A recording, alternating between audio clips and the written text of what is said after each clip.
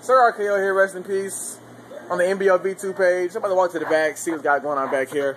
Ask him a little bit about wrestling. Yeah, so next thing I know, Freddie's bent over the counter telling Lawrence to come on. Lawrence comes up behind him, grabs his pants and pulls him down. And I'm thinking Freddie's going to freak out because we never go this far, right? I look down, Freddie's freaking smiling.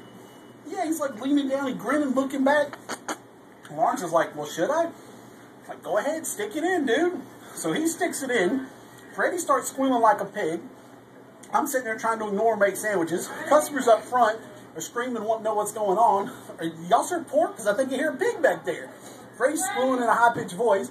I'm trying to make a sandwich. The counter's shaking so bad, tomatoes are falling out of my hand. I don't know.